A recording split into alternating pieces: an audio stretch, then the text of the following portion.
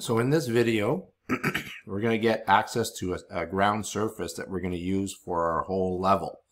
So you have a theme or an idea that you set up in your mood board originally. So you should find something that kind of fits that. So one of the things that I did is you can search, you can find ground. I just find it's easier to look ground here. And what we're actually looking for is a material that kind of fits, geez, give me a second here, that fits with our level. So I like this one here. And you'll see a lot of other things come up. So you have to go with what works. So you got dry cracked mud, canyon sandstone. I'm going to just use this canyon rocky ground. I'm going to like it so that I have it. And we're going to do the first download and export. Okay, so we're going to see how that works. Now we've already set this up. I want to repeat, you don't actually have to add your project in here. As long as it's open, and mine is open, it will immediately export to it. But if it's not much more work, just add it.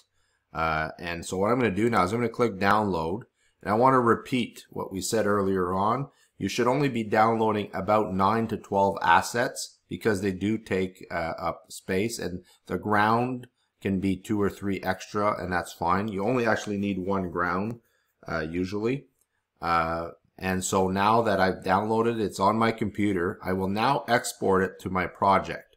So one of the things, I'm just going to go to the project, and you're going to see right now there's no mega scans, okay? And in the previous video, we went in here and we enabled this. So just make sure you did that. You skip that step. It's not the end of the world if you didn't, but it'll look nicer if you have it. So now I'm going to go back to Bridge and I'm going to click Export. Okay, so you're going to see here, Export to Unreal Engine, and it should say exported successfully. So if you don't get that message, it means something in here is not set up right. So now I'm going to go to Unreal and click OK.